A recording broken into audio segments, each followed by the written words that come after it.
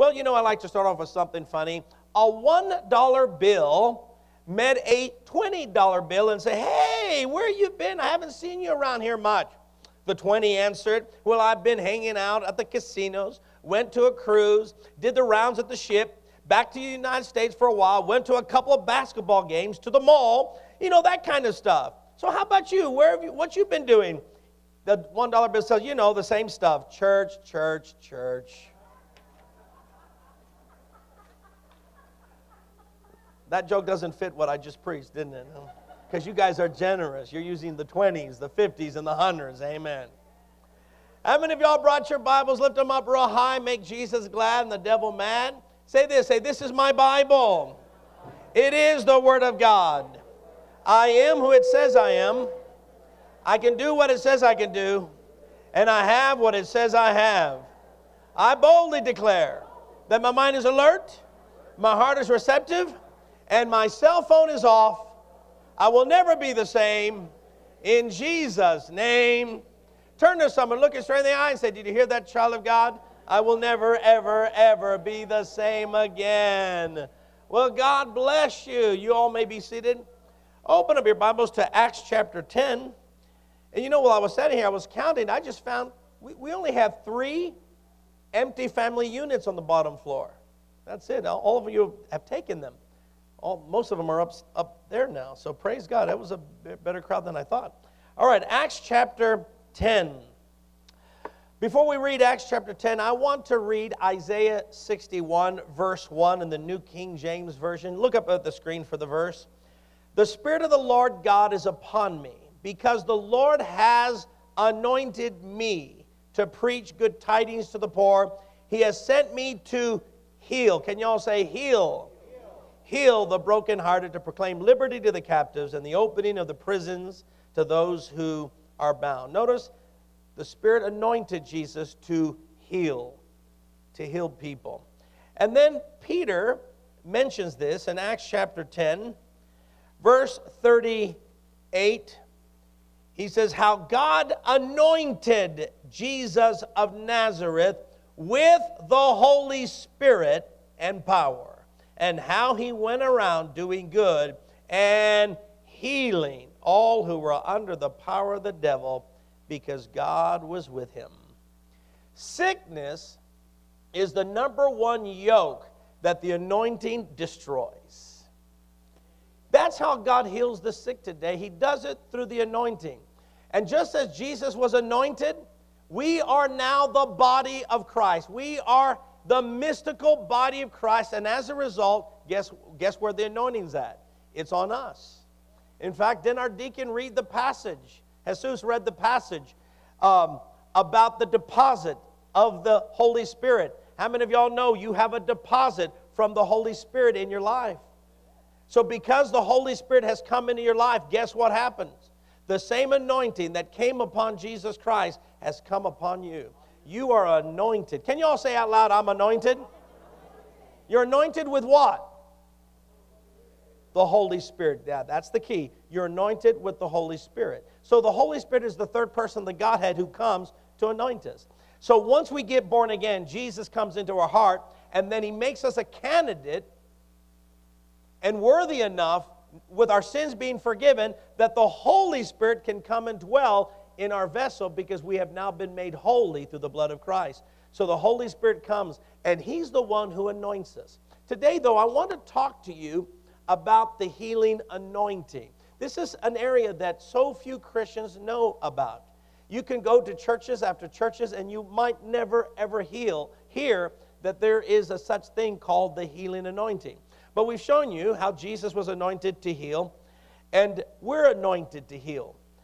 The disciples, they carried the healing anointing, usually through oil, when they were on the earth with Jesus. Mark 6:13 says, they drove out many demons, and what did they do? Anointed many sick people with oil and healed them. So, do you see? The anointing is connected with healing. And then many of you know the passage in James chapter 5, verse 14. Is any one of you sick? Let him call for what? The elders of the church, and let them what? Anoint him with oil. Can you all say anoint him? So what happens to the sick? They should be anointed with oil in the name of the Lord. And verse 15, and the prayer of faith, not the anointing. We're going to see this in a moment. The prayer of faith connected with the anointing will heal the sick. So I want you to see there is a connection between the anointing of the Holy Spirit and divine healing. Now, how would I define the healing anointing? It's real simple. The healing anointing, it is the power of the Holy Spirit on your body to enable you to heal the sick. Okay, there it is. The anointing, healing anointing, is the power of the Holy Spirit. Where is the power of the Holy Spirit on? Your body. Can y'all say my body? 1 Corinthians 6:19 says, do you not know that your body is the what? Temple of the Holy Spirit. What's the temple? Now look at that. Your body. Not your spirit. Now your spirit is the Holy of Holies. So yes, the Holy Spirit comes and dwells in our spirit man, our spirit person, our deep, our heart. But make no mistake about it, He's made your body His temple.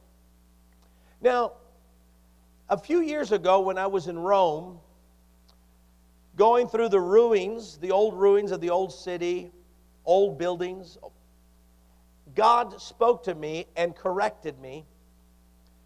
And He told me not to say something anymore like I've been saying. And what I had done is I would just simply parrot and, mimic what I heard other people say. Kenneth Hagin, Copeland, Fred Price, Charles Scott. I always kept hearing the same thing, that when you got born again, it is your spirit that became new. Nothing happened to your body. That's what I always heard, is nothing happened to your body. Your body is the same. So I would tell people that, is your body's the same. Your spirit man is what's new. And I would joke around, if you had green eyes like me, you still had green eyes. And if you were 5'6", you still are 5'6". You know what I mean? Nothing happened to your body. What changed was your spirit. Well, what I did not really take in consideration was that God had changed our body and made it its temple. So the Lord told me, quit telling people, this is what He said, quit telling people nothing happened to their bodies. Their bodies became the temple of the Holy Spirit. That hit me when I was in Rome looking at some of these old sites. And there I would see this, they would have a description of this building. They said that it used to be a pagan temple to the goddess Diana or whatever the goddess was, and that these were pagan temples. And then they would tell you somewhere around the 4th century, Christians took it over and made it into a church. So you go down to Rome, go down to the Middle East, you'll see old buildings like that used to be pagan temples, but then churches took it over and it became the temple for the people to worship God. And when I saw that, that's when God said, do you see this, Tom? Your body is still the same physical body, but it has now been renovated and a new resident resides in you. The Holy Spirit. Man, I tell you what, I had a Holy Ghost time right there in those ruins. Hallelujah. Woo, woo. Oh, man.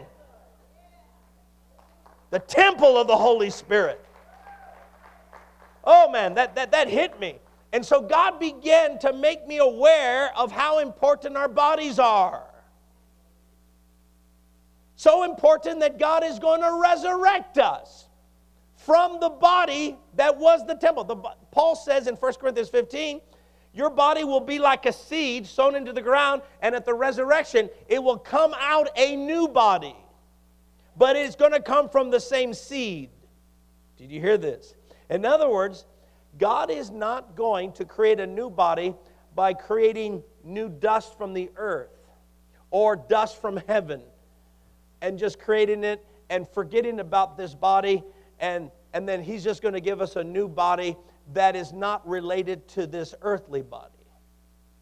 But rather, in fact, that's why there's a resurrection. How many of y'all know for there to be a resurrection, the old body has to resurrect?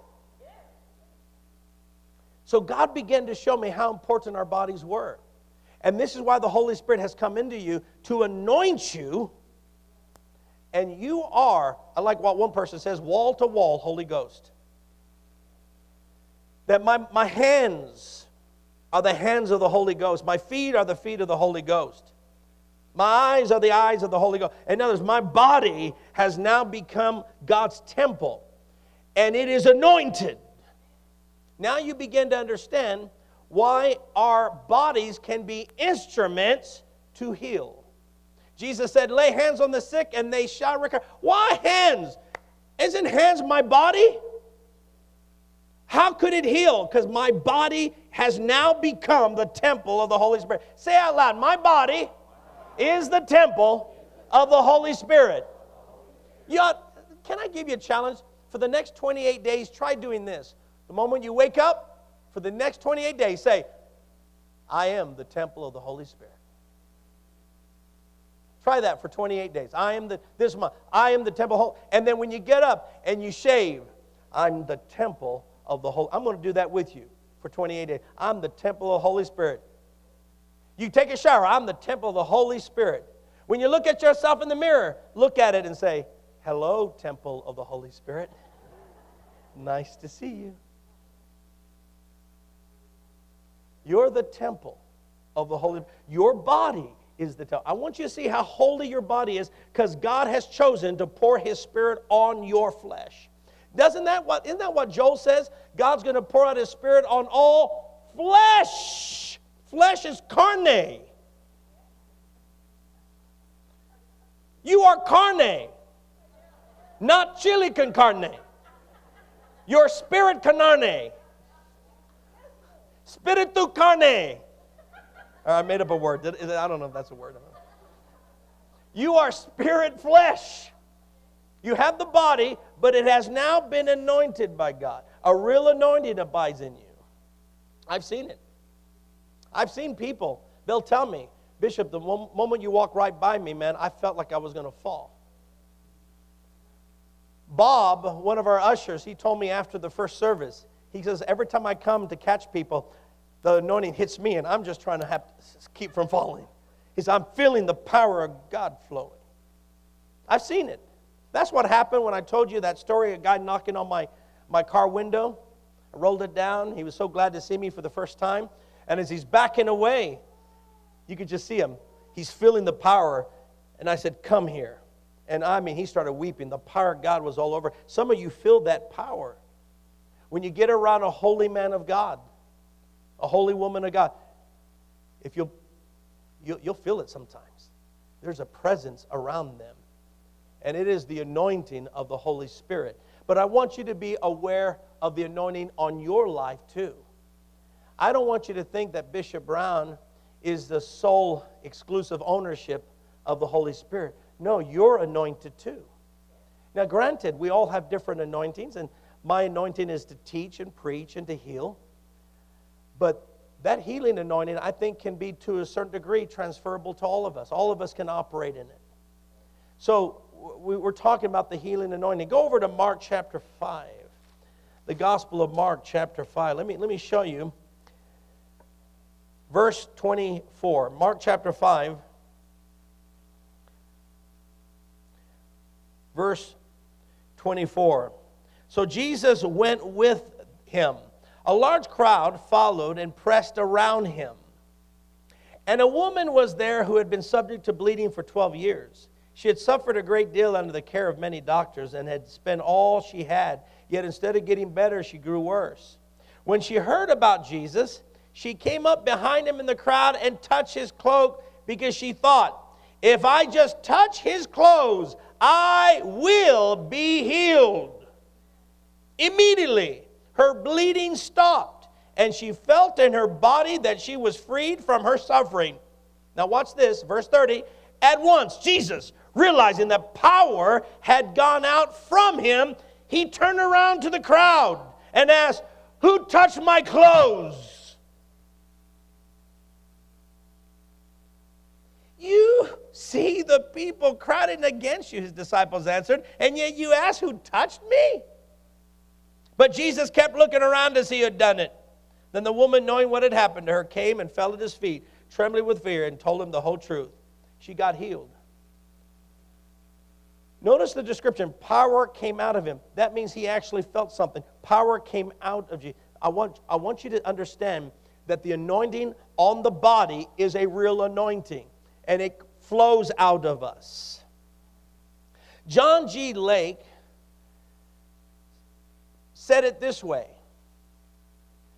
electricity is God's power in the natural realm, but the anointing is God's power in the spiritual realm. That power flowing, it's like electricity. It starts to flow. And I want you to see that it flowed from Jesus to her and affected a cure for this woman. She got healed. Now go over to Luke chapter 5. Luke chapter 5. I want you to see another story. I want you to see how real this healing anointing is that is put on the body. And I keep emphasizing the body because many of us are not aware, really as we ought to, how real this anointing is. Look here in Luke chapter 5, verse 17.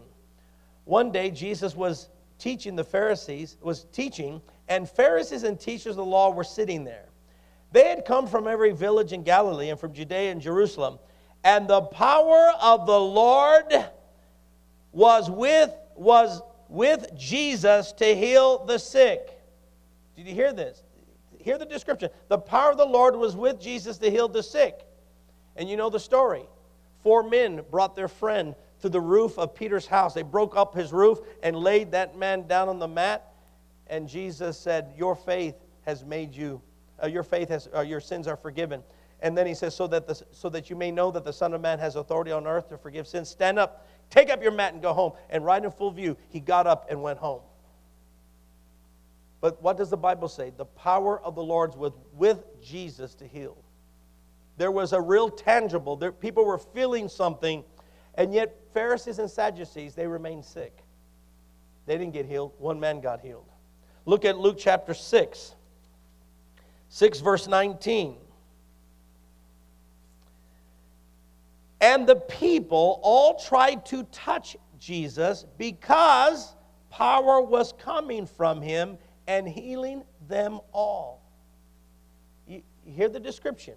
They're trying to touch him. Why are they trying to touch his body? Because he's anointed. Do you see this? And power was coming from him.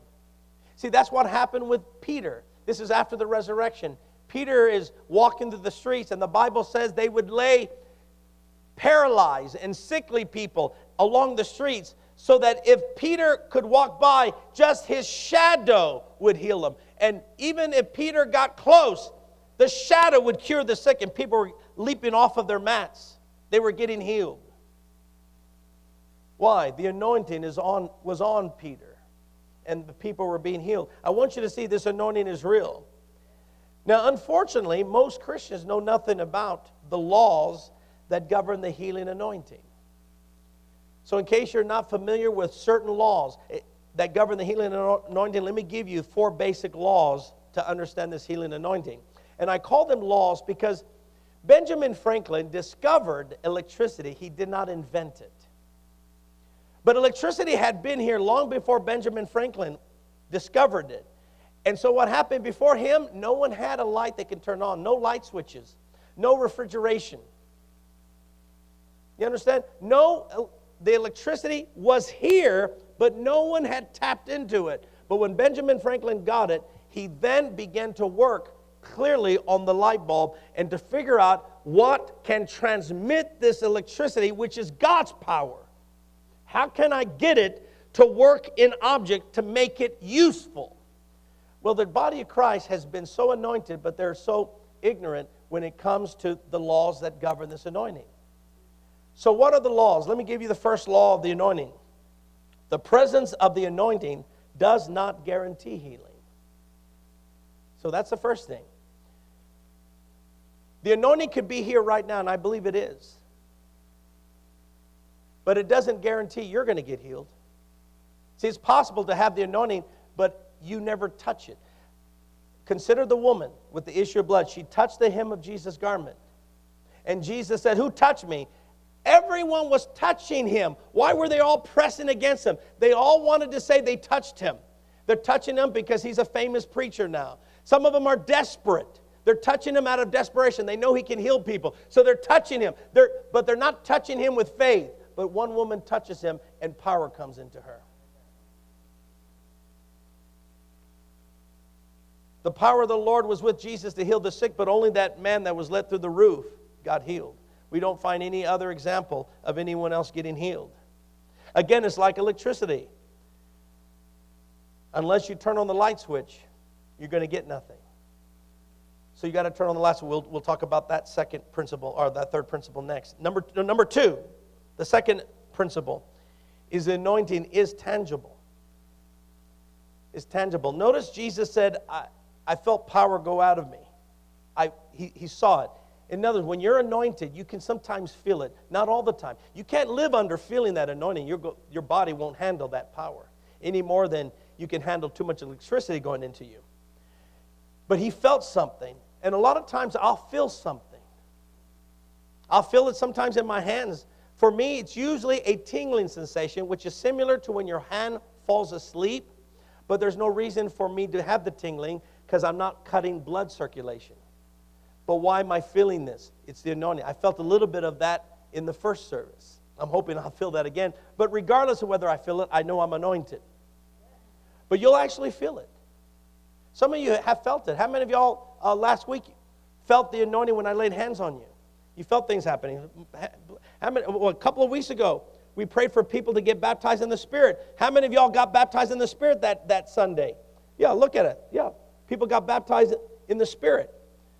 This is what happens. It's a real tangible thing. You can sometimes feel it. But number three, the third law that governs the healing anointing is faith is the light switch that causes the electricity to flow.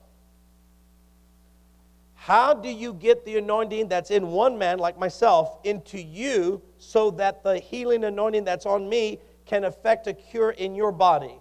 How can it work? You got to turn on the light switch. And that's what that woman did. She said, if I just touch his clothes, I will be healed. She didn't say, I hope I'll get well. This is my last chance. I'm going to touch him and see what happens. I hope something happens. I don't know if it's going to happen, but this is my last chance. I don't know what else to do. Some people, they let a minister pray for them out of desperation. They're desperate. They've been sick for so long, they want to get well. But they're not turning on the light switch of faith. I take it that your lights are off at home. No TV on, no lights on. But how many of y'all believe electricity is still in your house? But only when you turn it on do you have the power flow into the conduits that need to light up the house. So faith is the way to get the anointing to flow. That's why Jesus often said to the sick, your faith has made you whole.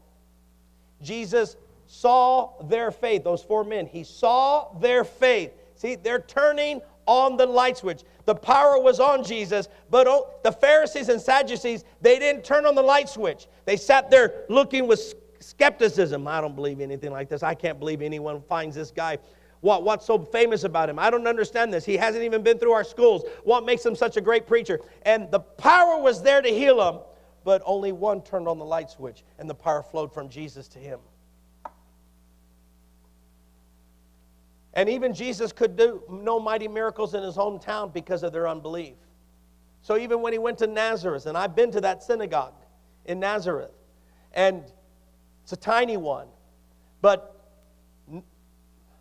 very few got healed. It's because they were skeptical. They didn't turn on the light switch. They questioned, who does he think he is? What makes him think he's so special? He grew up with us. But the anointing was on him to heal the sick. And then finally, the fourth law is the anointing must be transmitted through containers. So that means there has to be a container of the anointing. You have to find that container, and the container will be the recipient of that anointing.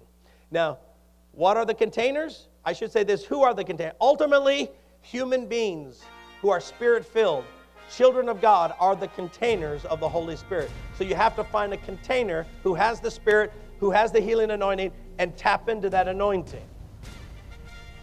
So they're all in containers.